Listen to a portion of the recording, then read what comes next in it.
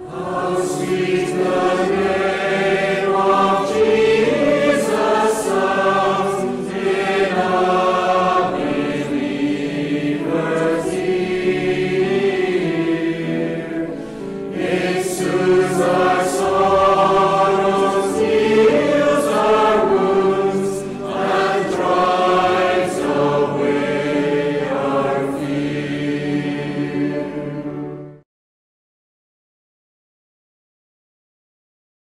The psalmist bids us walk about Zion, go round her, number her towers, consider well her ramparts, go through her citadels, that you may tell the next generation that this is God, our God, forever and ever. He will guide us forever. Well, we're going to begin by singing from our Blue Hymn Books, number 570. Glorious things of you are spoken, Zion, city of our God.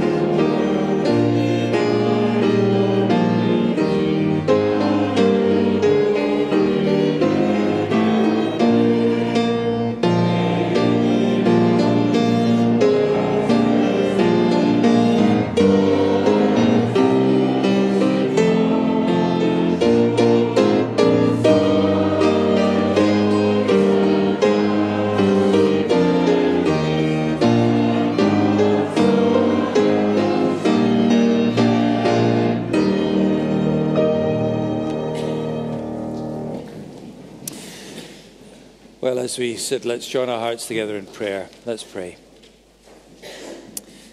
Solid joys and lasting treasures. We bow this morning, O Lord our God, with our hearts full of thankfulness for all your goodness, all your grace to us as your people. for the joys and many blessings that indeed you give us in this world that you've made for us to live in. Not least the sunshine, the warmth of these recent weeks that have brought us such enjoyment. No doubt many times of happy sharing with others, relaxing together. We thank you for the many blessings that you lavish on us in this world, especially those of friendship, of family, children and grandchildren. So many things that bless us in these most precious of relationships that we treasure. And yet, Lord, as your people who know and who love the Lord Jesus Christ, what an abundant blessing it is to us to know these solid joys, these lasting treasures, the blessings that will never fade, never disappear, because they're rooted in the wonderful gift of your everlasting kingdom of heaven. And we thank you, Lord, that through your grace, through your infinite mercy towards us, you have called us to belong to that household forever and ever. And so, Lord, all throughout our earthly pilgrimage, that knowledge transforms us, transforms our eyes to see so much that we would otherwise never have seen, and to rejoice in so many of your good gifts in a new way, even the gift, the great gift of living and working for you, to serve you now in our earthly days, in all that we are and all that we do. And we find joy in that, even in the toil, even in the frustration, just because we know that nothing done for our Lord Jesus Christ can ever, ever be in vain.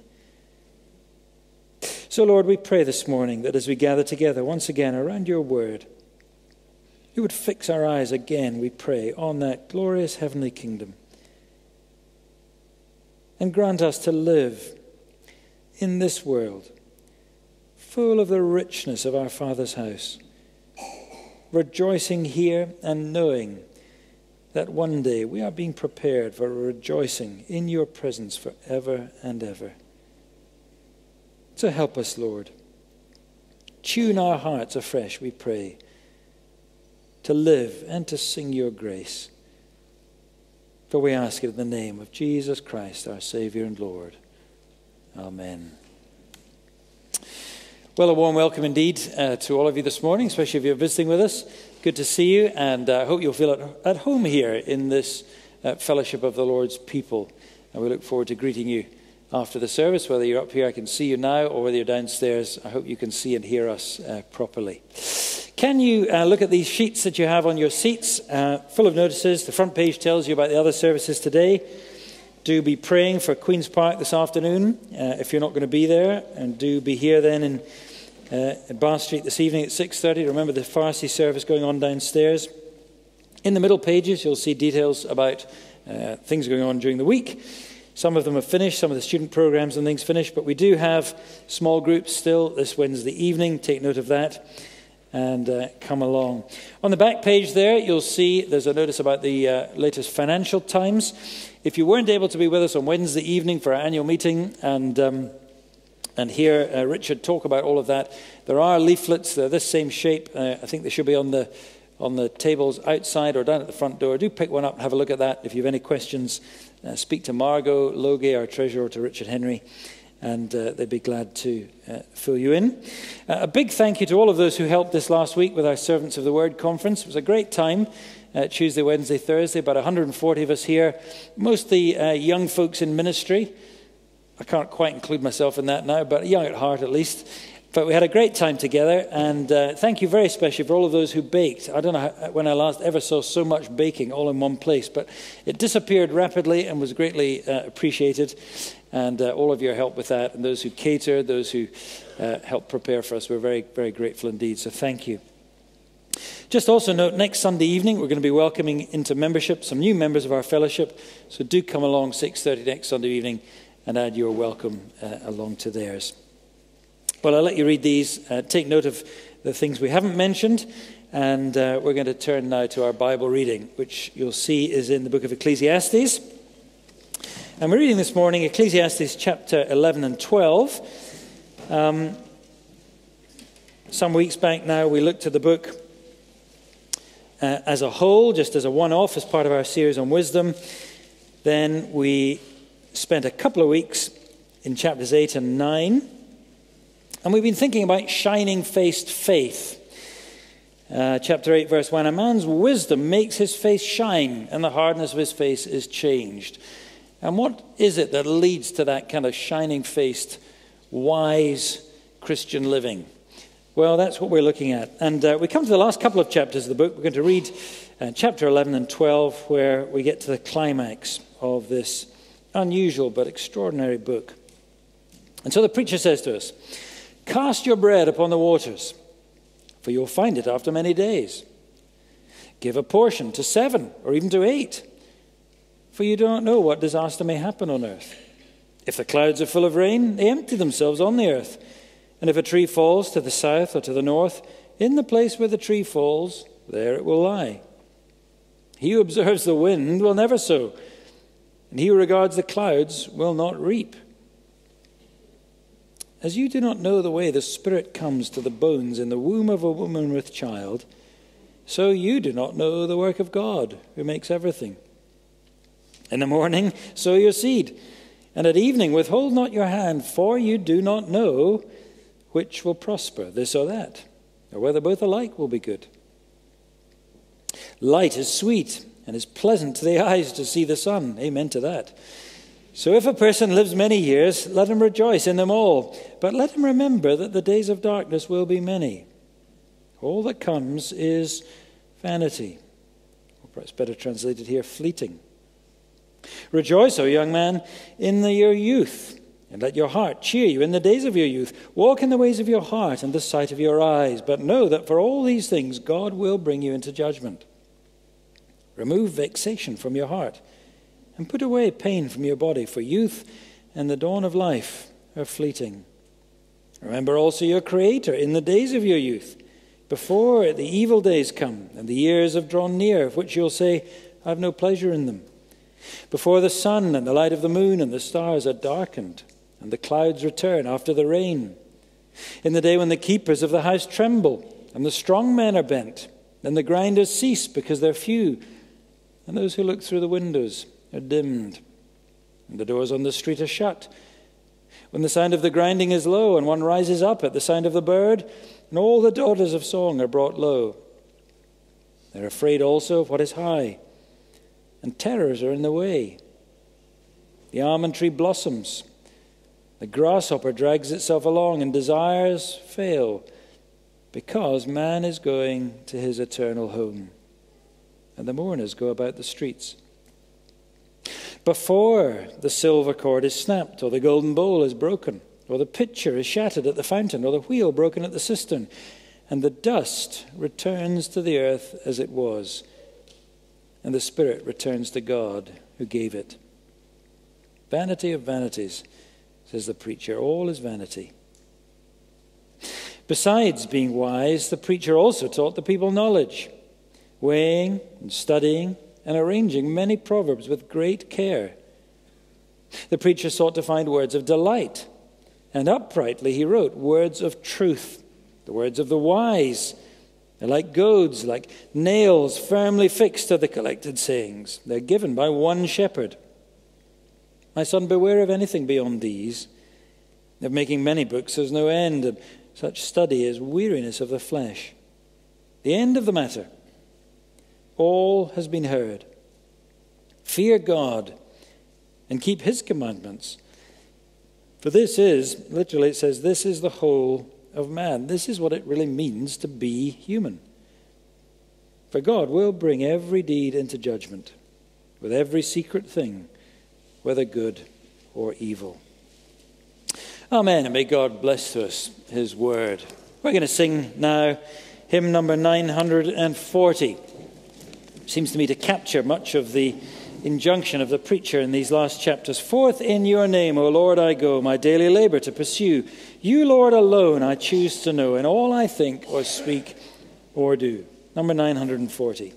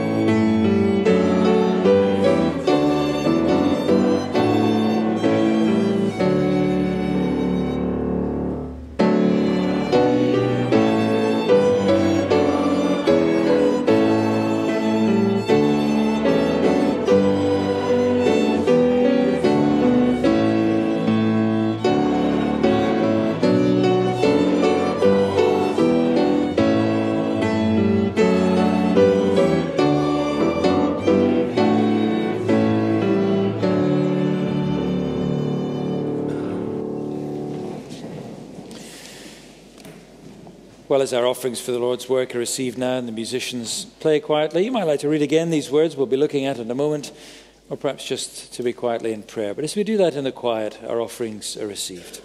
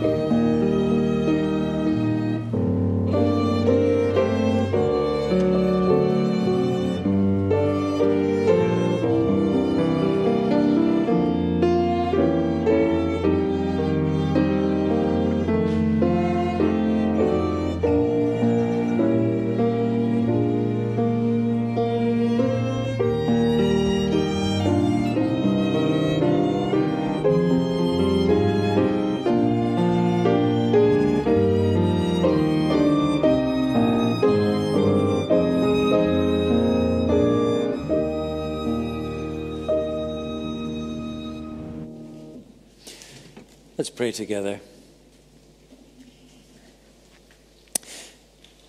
Our Heavenly Father, we are so glad that we come before your throne, the throne that sits above the heavens and the earth, from which you see all things and know all things.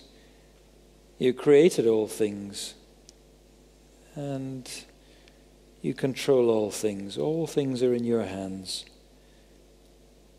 So as we read in our news of summits of great leaders, tensions between them,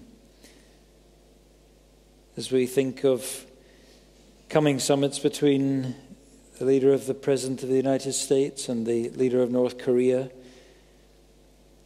It is so hard for us, Lord, to know how to pray accurately and intelligently. But we can pray wisely if we come to you and bring these things into your hands. You command us to pray for leaders, for those who rule over us.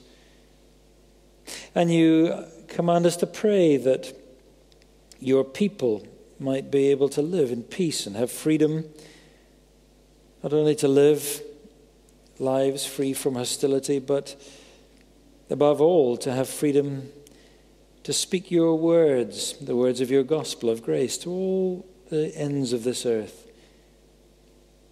So we do pray, Lord, for the forthcoming discussions in Singapore,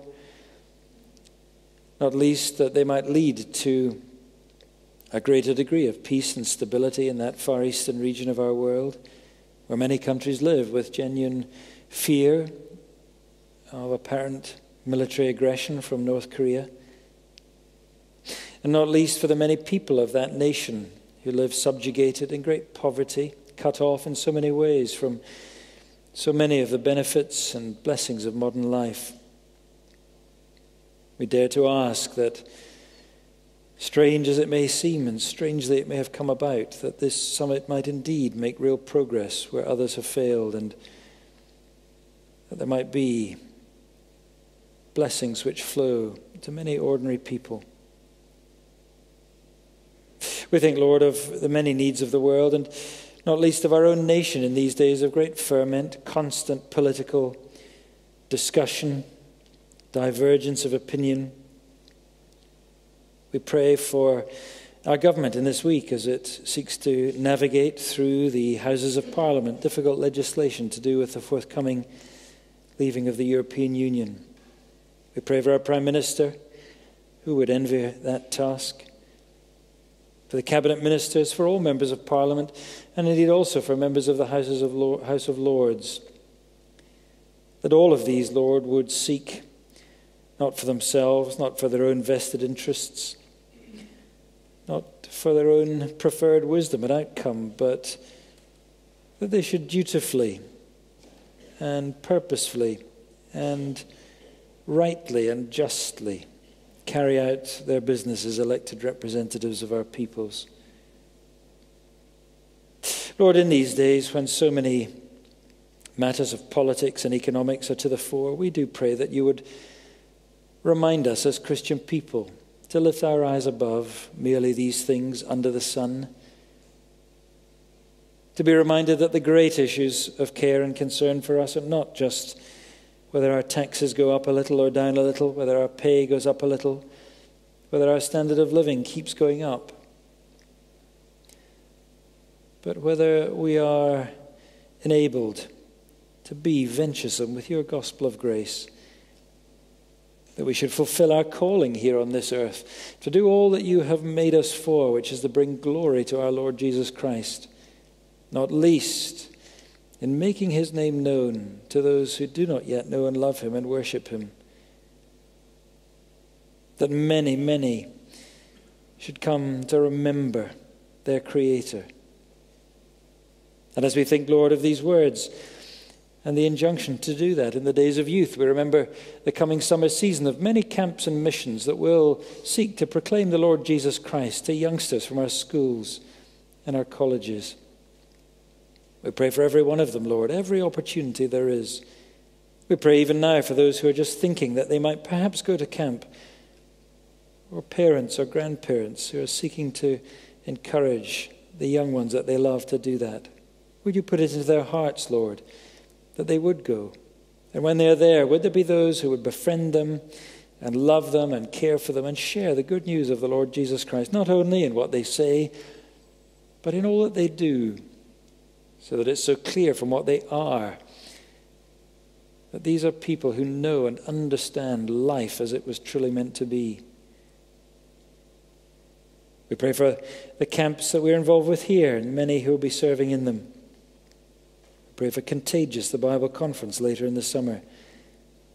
We pray for all those, Lord, who will be part of these, that they might become fertile grounds for sowing and also, we trust, for reaping for your kingdom. And so, Lord, for ourselves we pray that you would keep us as people who truly understand life as you have given it to us in these days of our lives upon this earth.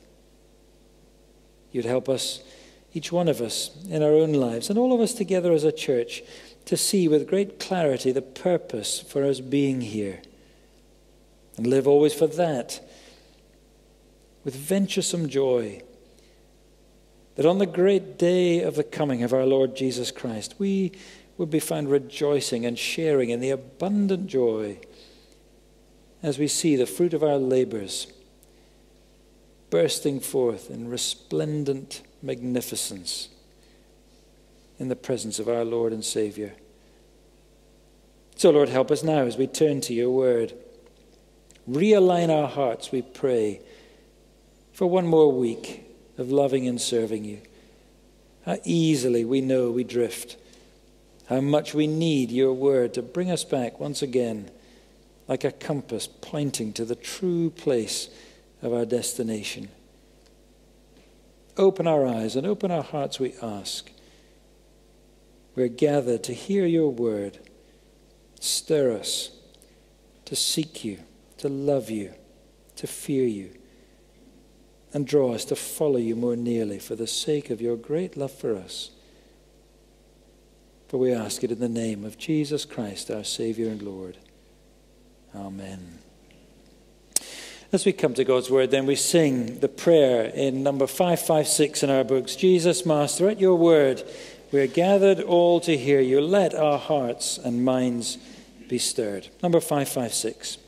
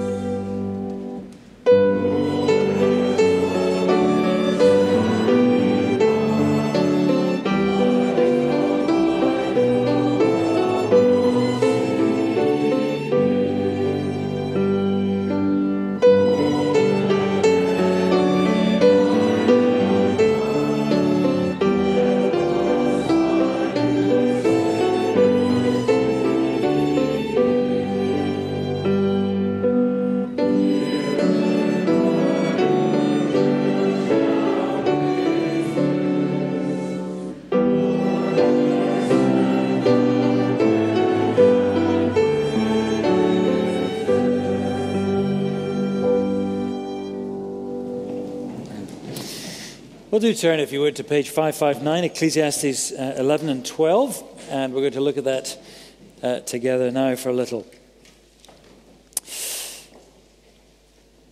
As we've seen at first sight, Ecclesiastes can seem like a rather pessimistic book. But careful study shows that, of course, is not so. It is a realistic book. It's real about life as it really is in this fallen world, in this world under the sun, a world full of man's sinful mess. There's no romantic fantasy, that's for sure, but then there's no fantasy anywhere in the Bible, is there? But all through the book, there's this relentless chorus of optimism. Be joyful, says the preacher. I command joy all the days of your mortal life here on earth. Life is fleeting, yes, but it can be fulsome, full of joy. Now, the way of joy, of course, does require patience. We've seen that. Chapter 8 and 9. Patient joy in the midst of the mess of man's sinfulness. And humility. It needs to be humble joy because we live with the mysteries of God's sovereignty. But nevertheless, it is to be venturesome joy all through this vexed journey of life. That's the plan of God. Indeed, that is the command of God for us. And these little vignettes of relief that come all the way through the book, they come to a climax here as the book reaches its climax at the end. And the preacher, as it were, kind of moves up a gear. And he urges us on to have truly venturesome joy in the message of our shepherd. The one shepherd who is God himself, whose words the preacher is speaking. So he says in chapter 12, verse 13, this is the end of the matter. This is the nub of it all. This is the whole duty of man. Literally, this is the whole of man. This is what it means to be a human being. What? To fear God and keep his commandments. That's the way of truly flourishing humanity. Simply to know that God is sovereign, he is your Lord and Savior, and that he'll be your judge. And so to live life to the full, guided in all things by his words, because his words are life-giving. And it's his message and his message alone, the message of the true shepherd that can give us lives of truly venturesome joy. What did Jesus say? I have come that they might have life and have it in abundance. And it's that life that the preacher is holding out before us in these last two chapters. And it's a life, he says, that consists very simply of four things: trusting God, rejoicing in God, honoring God, and listening to God. Look at verses 1 to 6 of chapter 11. Trust God, he says here. Live boldly. Recognize God's sovereign providence over your whole life and be venturesome now wherever he gives you opportunity. These verses are a picture of unfettered and liberated existence. Enthusiastic living of life to the full. Verse 1, cast your bread upon the waters. Venture out boldly. Verse 2, give a portion, not just 1 or 2 or 3 or 4, 7 or 8. Verse 6, sow your seed, not just in the morning, in the evening too. Every opportunity you have. Venturesome, bold living. And do you see that in every single case, it is ignorance about the future and uncertainty about the world that is a spur to that action. Not certainty, not control of the future.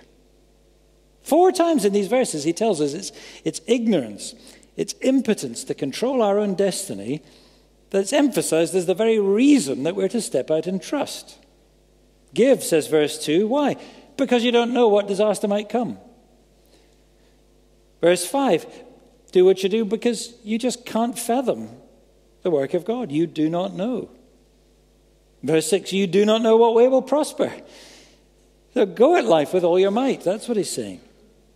See, life is full of unknowns. But there's one absolute certainty for the believer, and it's there in the second half of verse 5. You can see God is the one who makes everything. And so God is the one who controls everything. And we can trust God. And therefore we can and we must seize the day of opportunity when God gives it to us. Launch out confidently, creatively in life to live it to the full. There's so many things we don't know, many things we can't understand, so many things we can never control. Like the mystery of life itself. That's what verse 5 is saying. The baby being knit together in the womb. But we're not to let life's mysteries and perplexities and uncertainties paralyze us into timidity, into super caution. No, quite the reverse. It's these very things, as the preacher, that spur us out into boldness. Disaster may come. Yes, says verse 2. Well, that's why you give a portion widely. Uncertainties all around us, says verse 6. Yes, well, that's why you sow in the morning and the evening, always and everywhere. The basic pictures are of commerce and trade. And we know that's true, don't we? If there's nothing ventured, there's nothing gained. It's never the person who waits and waits and waits for the ideal circumstances in life to start working or to start investing. It's never that person, the person who waits for the wind, as verse 4 puts it. It's never that person who's going to be a great entrepreneur, is it? You don't build up a great business by being so worried all the time about interest rates, so worried about inflation, so worried about this and that, so worried about Brexit, that you never actually start making your product and selling your things. Well, you'll never make a profit that way, will you? Verse 4, he who regards the clouds, never does anything therefore, will never reap. And so it is in our whole attitude to all of life. Think in spiritual terms. There are some Christians, aren't there, who are so paralyzed by life. Can't seem to make any decisions. Can't seem to commit to anything. Can't seem to take any decisive step. Maybe in their career, maybe in some church commitment, maybe in a relationship, whatever it is. Because they demand certainty. They need control. Need to be able to see how it's all going to work out before they'd even set their foot out on the threshold. But that's a way of paralysis, says the preacher here. Because you just can't have that in life, not ever. You can't control the wind. You can't stop the weather. Some things just are not ours to control. That's what verse 3 means. If the clouds are full of rain, believe me, it's going to rain. If a tree falls, well, it's going to fall this way or that way, and it's going to lie where it falls. You will not stop it. You just have to accept that. And so it is with God, verse 5. You do not know the work of God. God is sovereign. The secret things belong to him. They do not belong to us. Because we're not God. Now that's very hard for some Christians to take to heart. Because we want total control. We want total knowledge about everything in life. But the preacher's reminding us here that is actually to want to be God. That was Adam and Eve's sin from the very beginning, wasn't it? We'll be God. We'll know everything about our destiny. We'll know all the knowledge about everything. No, says the preacher. You need to recognize that God is sovereign, and you need to trust God. Trust his wise and loving providence over all of your lives. Every intimate detail. Because it's only when you do that that you can actually begin to live boldly and fearlessly. And that's the way to living fruitfully in life. And that's God's command for your life, verse 6. Look, trust God, he's saying, and get on with it. Get on with sowing your seed. Remember we saw it in chapter 9, verse 10. Whatever your hand finds to do, do it with all your might. Be bold, be venturesome. Trust God. Trust God's sovereign providence. But what if it doesn't work out? We want to be sure. We want a sign. I want a text from God that will give me a sense of peace in my heart about this course of action. Well, says the preacher, you might be waiting forever. The wind may never change to blow the way you want it to blow. And then you'll never reap. If you're a Christian who gets paralyzed by all sorts of choices, paralyzed with issues about guidance for doing things. Well, this is a real word for you. It really is. It's not more texts you need from God. It's more trust you need in God. Cast your bread upon the waters. Sow your seed, for you do not know. You do not know, but you can trust. Now, don't misunderstand. He's not saying be reckless. That's why verse 2 talks about spreading the risk, doesn't it? You give to 7 or 8. You don't put all your eggs in one basket. There's a right place for prudence in our thinking. Of course there is. But not for paralysis. That's the point. And that's a lesson that we need. We need it in the church, especially in this country. When you go to visit other countries, you realize just how paralyzed and how conservative sometimes we are. Never willing to take any risks, never do anything in case something doesn't work out. Cast your bread upon the waters. Find it in our personal lives too, so often. We're always waiting for the wind. And so we're never sowing. And therefore, we're never reaping. Yet the truth is that often the reason for our paralysis, for our defensive living, for our protecting ourselves is just because our horizons are far, far too small. We're fixated on this world. We're living only thinking about life under the sun. And the preacher all the way through this book has told us again and again what a futile exercise that is. We need to see above. We need to see beyond.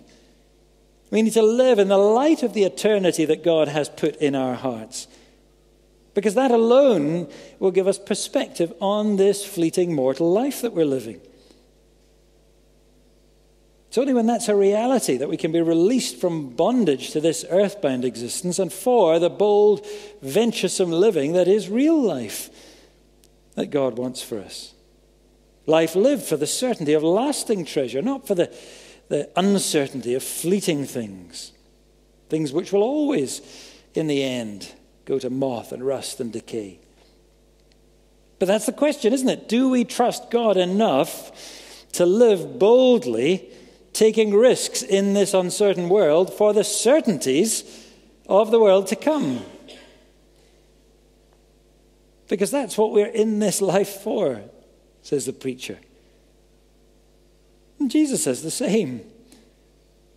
I've called you so that you will go and bear fruit, fruit that will last. But you're only going to bear fruit if you go out and sow. You'll never do that if the things that most shape your thinking all the time are the uncertain prospects, the potential calamities in this life under the sun. You'll only do that if you really trust in the sovereign providence of a God who Jesus tells us has every hair on our heads numbered. Do you think we can trust him? The God of the preacher here, who made everything, says verse 5. And the God revealed to us so completely and so wonderfully in the person of our Lord Jesus Christ. Jesus was so against that kind of defensive, paralyzed existence. I came that you should have life in its abundance. Think of the parable of the sower. I wonder whether Jesus got his idea of the sowing from this chapter here. Who knows? But certainly the emphasis is the same, isn't it? There's no guarantee of success in every case where you sow the seed. In fact, what Jesus does say is you'll be guaranteed certain very great disappointments in many cases. But what do? You go out and sow. You don't say, oh no, there'll be disappointments. I'm never going to sow. Scatter the gospel wide and far, abundantly. Don't wait for the wind. Don't wait for the ideal conditions. Get out and sow morning and evening, he says. Oh, think of the parable of the talents, where the master says to his slaves, giving them pots of money to go and use, go and bear fruit. And that one defensive, anxious, uncertain man says, oh, something might go wrong. I'll bury it safely. No, says Jesus. That's not the way. That's perverse. That's paralysis. You make yourself incapable of sharing my joy if that's your attitude. That's just what the preacher's saying here. You're to trust God. Cast your bread upon the waters. He who sows sparingly, says Paul, will reap sparingly. And that's true in so many areas of our lives, not least in giving to the Lord's work, which is what Paul's talking about there. You want to reap bountifully in life and in eternity? Well, sow your seed. Don't just give to one or two. Make it 7 or 8, he says. You want to do something for Christ? You want to do something for his gospel? Well, don't wait for the wind. Get out and sow. Trust God. Recognize his sovereign providence over everything you do and venture out wherever he gives you opportunity. But of course, how you do it matters just as much, doesn't it? And in verses 7 to 10, the preacher says, rejoice in God. Live joyfully, recognizing God's sovereign goodness in all your life. And be joyful now while he gives you capacity for joy in life. So much defensive living, so much paralysis among Christians comes, I think, from a wrong view of God. As though God were some sort of dark, inscrutable deity, just waiting to throw a stumbling block in front of you and trip you up. Ha ha, see? I told you that would happen.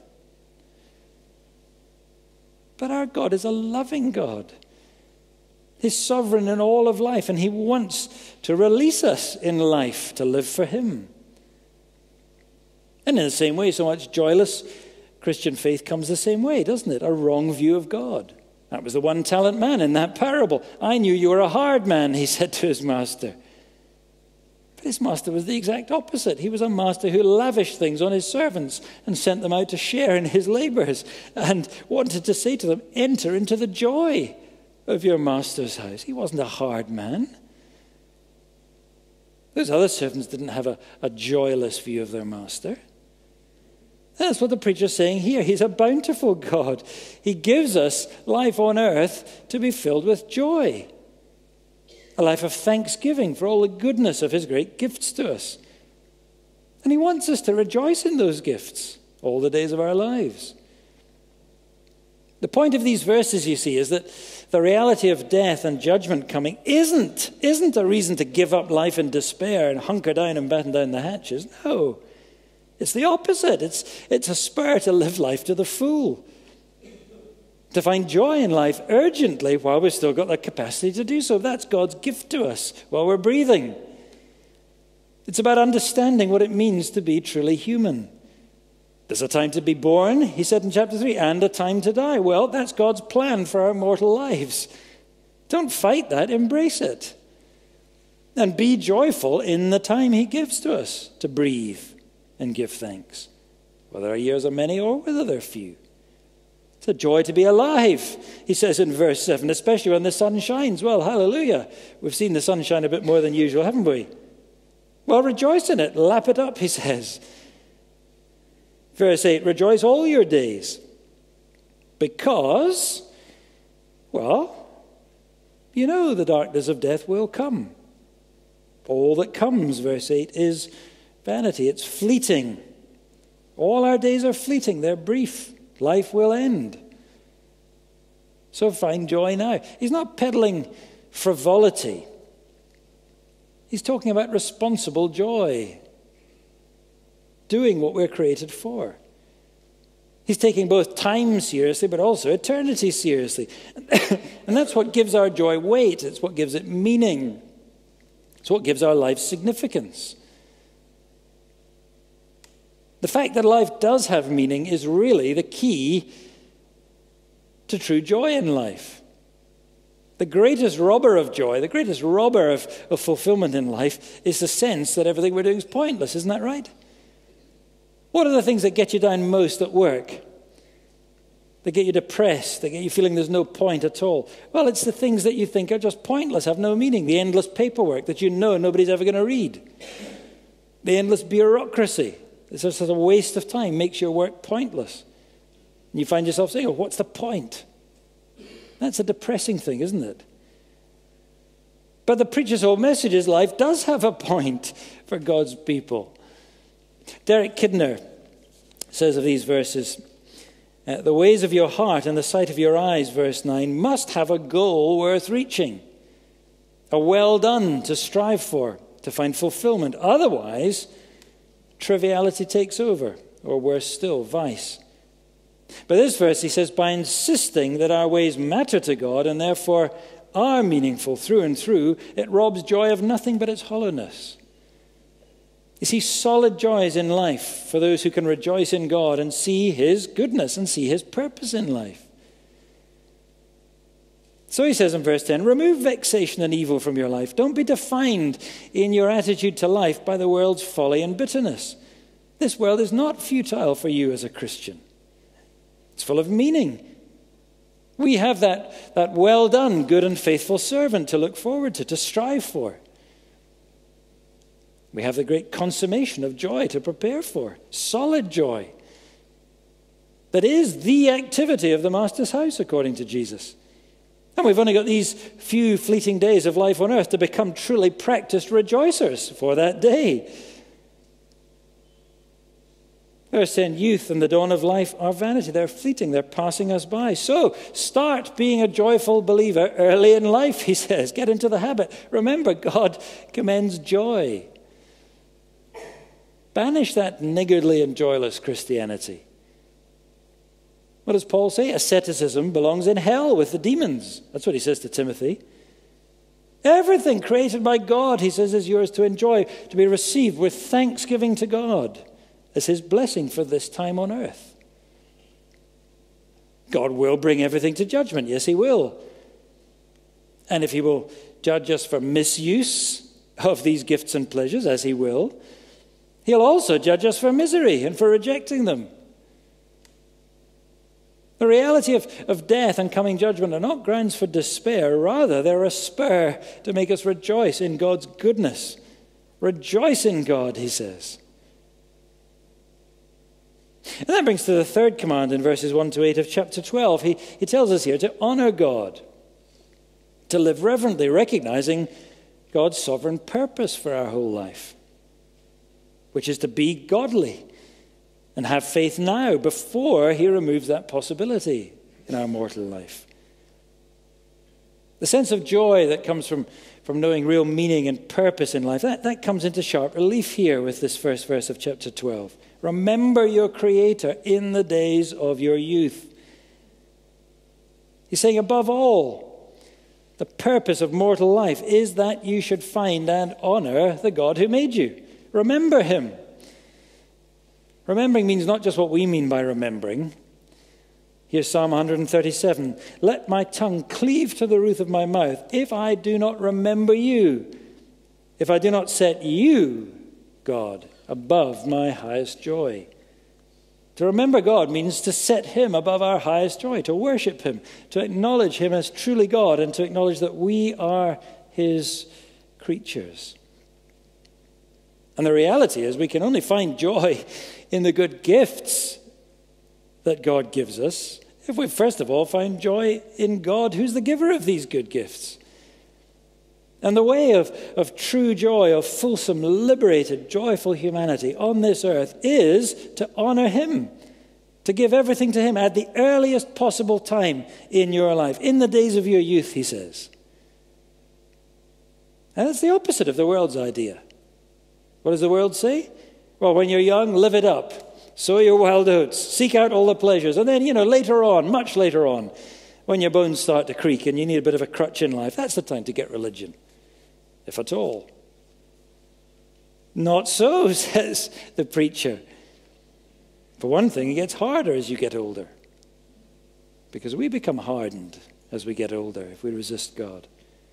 But it's much more than that, because the whole point of life, he says, is to live it before God, to live it with God. That's the way to fulsome life. It's the whole point. It's God's purpose for your life. And so he gives us days in which we can find God and then live with him. Seek the Lord while he may be found. Call on him while he's near, says the prophet. But from the days of our youth, our clock is ticking. These days are passing fast. That's what these verses give us, isn't it? A picture of the unmaking of life at the hands of time. The evil days of verse 1, which are marching on. And light does gradually begin to fade on our mortal existence. Verse 2, it's a picture, isn't it, of the reversal of creation. Sun and light and moon and stars becoming darkened. No sun again after the rain, just more clouds. There's a beauty in the poetry, but it's haunting, especially as you get older. There's a chilling nature to it, isn't there? It's speaking of the undoing of life, the whole complex web of beauty in all our life's relationships. It's a picture of a whole community in decline and in decay. Everything that's associated with life, everything associated with our relationships, gradually fading and disappearing. So verse 3, look, people are fading away, the great ones and the doorkeepers alike. The women grinding the corn, those who are watching, fading away. Verse 4, activity fading away on the streets, only fear is remaining. The almond trees only blossoming, no fruit anymore. The crops are consumed by locusts that are so engorged they can't fly, and desire fails. Why? Well, verse 5, because life's mortal journey is coming to an end. Another home is beckoning, man's eternal home. And so in the earthly home, as it says, mourners are going about the streets. Very poignant, isn't it? Verse 6, beautiful image. Something once beautiful and precious, a golden lamp bowl strung on a silver cord, silver thread, fading away. The pitcher that was once being filled with water by the pump wheels of the fountain, now it's broken and shattered. The oil of joy from the lamp is now spent. The water of life is draining away. It's ashes to ashes, dust to dust. Adamah, verse 7, the dust, the Adamah of which we are made. Adam, the man, turning back into Adamah, the dust. The human, back into the humus. And verse 8 ends the main portion of the book here, doesn't it, with the motto, Hevel, Hevel. Everything is Hevel, fleeting, fleeting. Everything is fleeting. The book began in chapter 1 with a poem at the beginning speaking about the circularity of nature. You can't beat nature's unchanging ways. So be serious about the facts. That's what that poem said. And here we are at the end with another poem saying, be serious about faith while you've still got life to do it, while you can. That's what you're created for, to find God, to find him before you return to dust. And if you don't, well, Macbeth was right after all, wasn't he? All our yesterdays have lighted fools the way to dusty death. Out, out, brief candle, life's but a walking shadow, a poor player that struts and frets his hour upon the stage and then is heard no more. It's a tale told by an idiot, full of sound and fury, signifying nothing. But no, says the preacher, life does have significance and purpose if you remember your Creator, if you recognize him. That's what you're here for, to honor him and to cleave to him now, before the silver cord is snapped, before the golden bowl of your life breaks. There's urgency in these words, isn't there?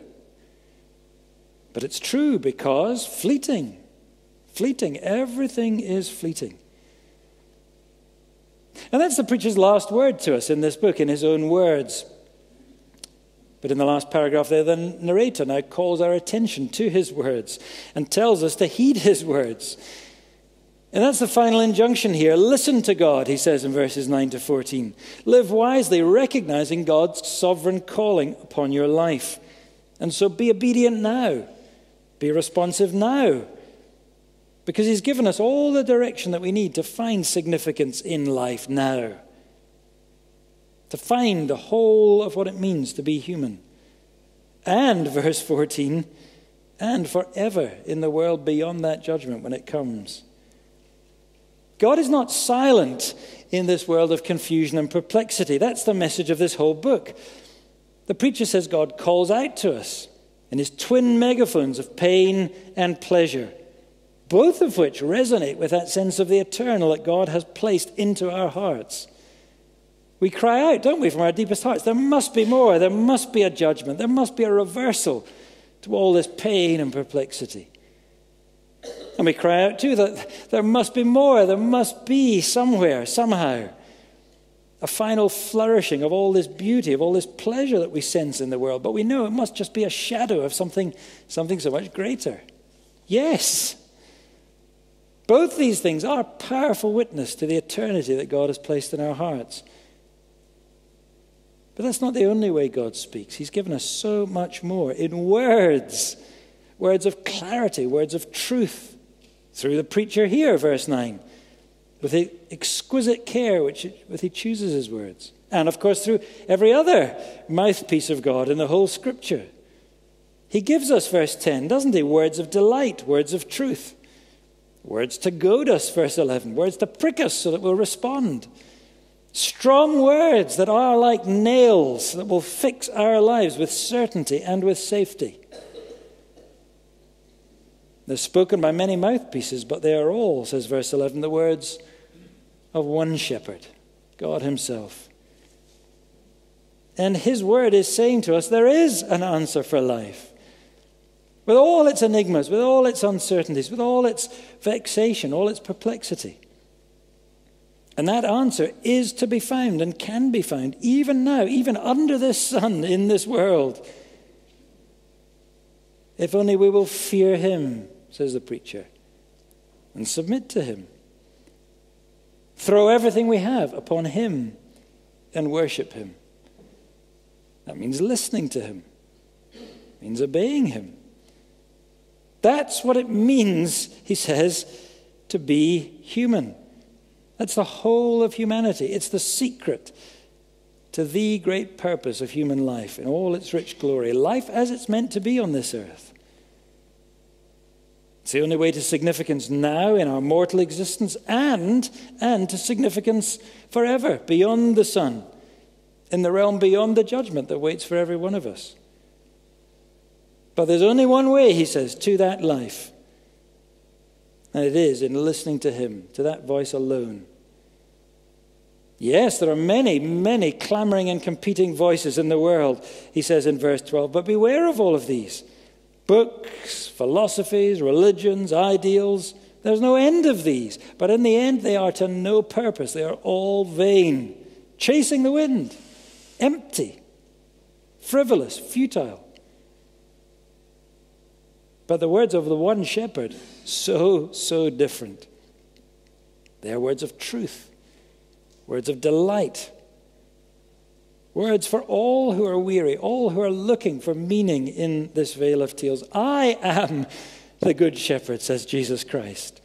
And I came that you should have life in all its fullness.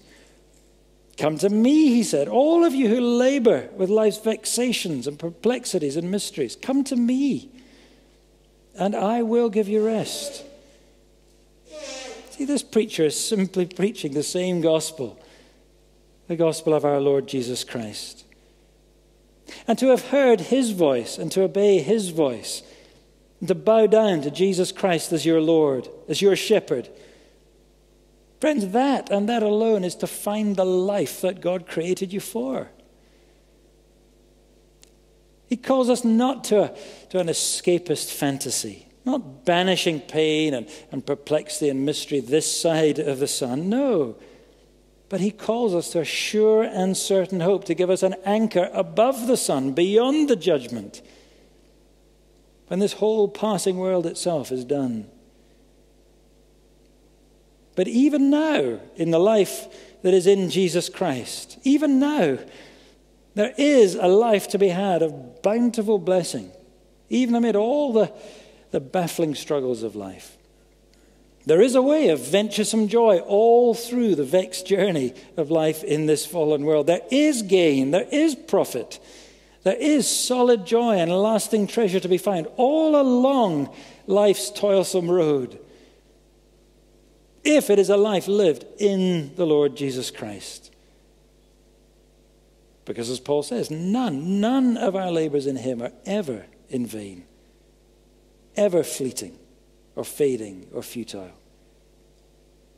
No, all that will outshine the sun itself one day.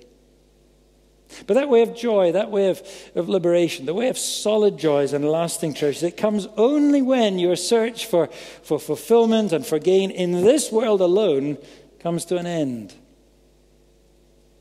When you've seen this world without Christ for what it really is, fleeting, passing, futile, vain. And it comes when you hear the words of the one shepherd. And when it's his words alone that are the nails that fix your life for eternity. My words are spirit and life, says Jesus. And no one comes to the Father but by me. If you ignore him, life will be forever a wearisome cycle of vexation. Sound and fury, signifying in the end nothing.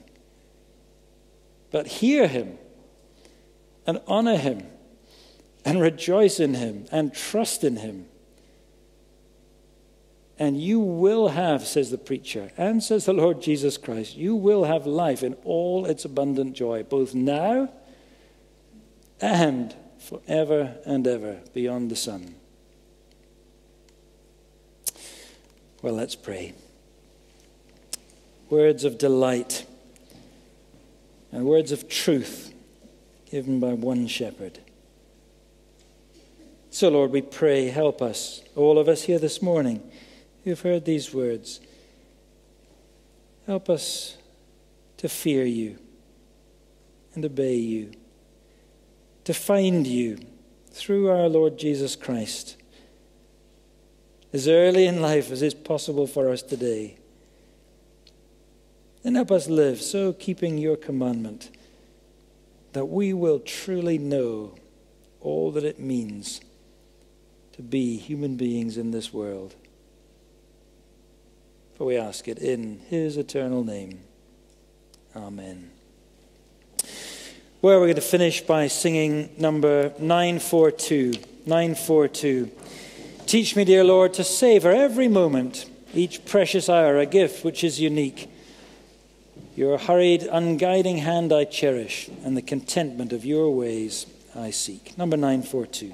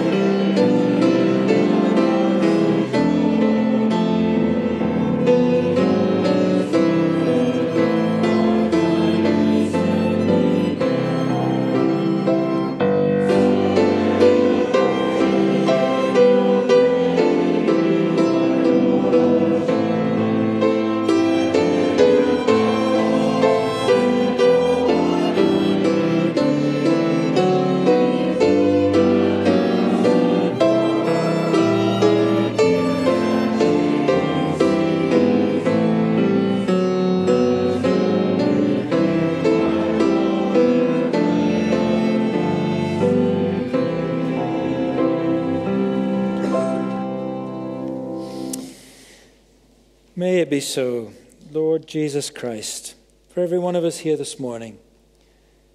And to that end, may the grace of our Lord Jesus Christ and the love of God the Father and the fellowship of his Holy Spirit be with you all. Amen.